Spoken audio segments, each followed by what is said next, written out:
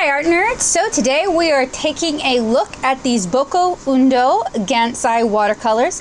They are Japanese colors and they are inspired by the colors traditionally used in sumi painting. So if you're interested in seeing how these perform, keep watching.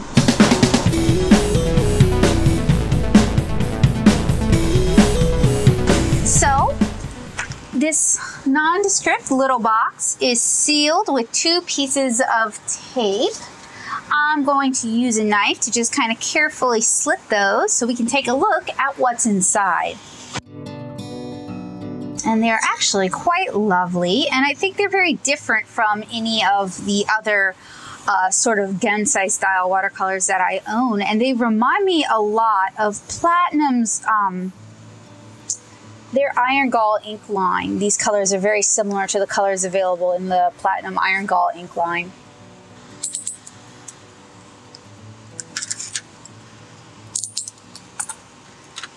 So for those of you who are not familiar with Gansai style watercolors, there are several companies that make them: Kuretake, Akashiya, Kisho, and Boku Undo.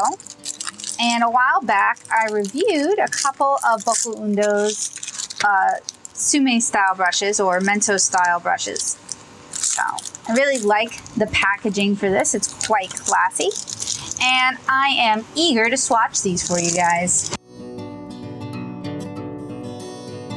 So I have assembled the tools of my swatching trade. We're going to be swatching on half-ripe Sean paper. This is typically used for Chinese watercolor, but I thought it would be really good to do some swatch tests here. I'm using a pigment brush pen to lay down some lines so we can also test out opacity.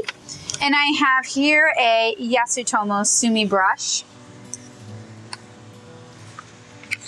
as well as our Boku Undo Gansai watercolors.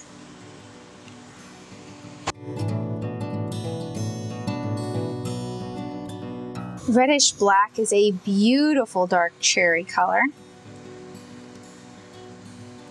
Yellowish black seems to be slightly opaque, a bit like a warbler's green. Greenish black is sort of an evergreen blue-black sort of color. Bluish black is, I would almost say it's like Holbein neutral tint in terms of color. So it's a really versatile sort of shadow color. Ooh, purplish black is almost more black than purple, and it's kind of a grape color. And then finally, this might be slightly off camera for you guys. I can't move it because my paper has stuck, but brownish black is like a nice sepia color. So this could really be a good addition to your existing Kuretake Gansai Tambi set, perhaps, because these are nice darker colors that aren't already in. I think it's not even in the largest of the Gansai Tambi sets. I don't think they have any colors like these. Now these are made by Boku Undo, so it's not the same company. I'm just suggesting, if you are like me and you happen to like darker, more subdued colors, these could be a really nice pick, a good solution for what you're looking for. Next, after this dries, I'm going to swatch these on Western watercolor paper.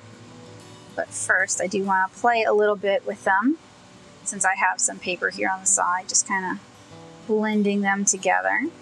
And I know I hold my brush just all wrong, and that's something I need to practice. I need to get better at how I handle my brush.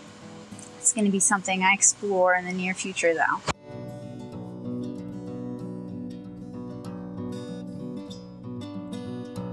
These seem to very readily activate, and they seem to have really nice fluid movement on this particular paper.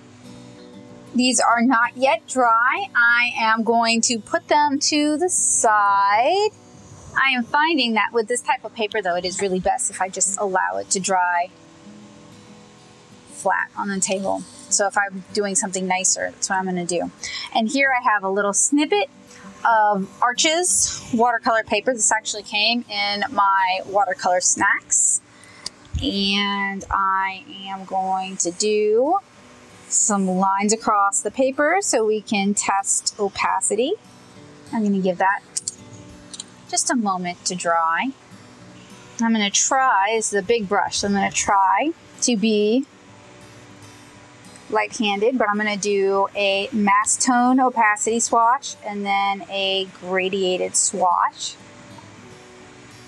on this cotton rag watercolor paper.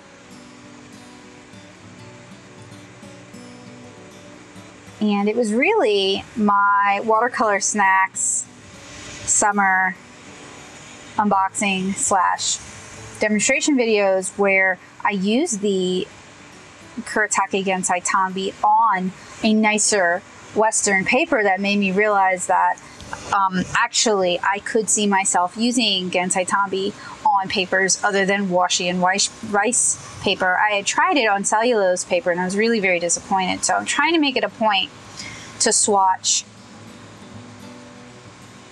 my Eastern watercolors on Western papers in addition to Eastern papers, and high quality Western papers at that, not just inexpensive cellulose papers, because I feel like the cotton rag holds on to the color and holds on to the animal glue binder a lot better than the cellulose papers do.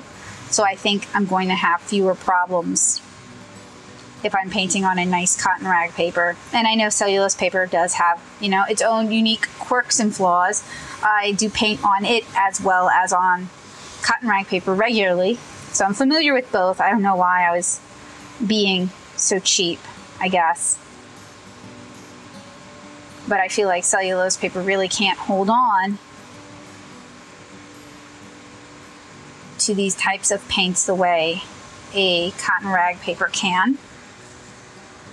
I really love shadow colors, and this is a beautiful shadow color set that might be less expensive than tubes of shadow watercolor, and you do get a fair amount of color in this set as well.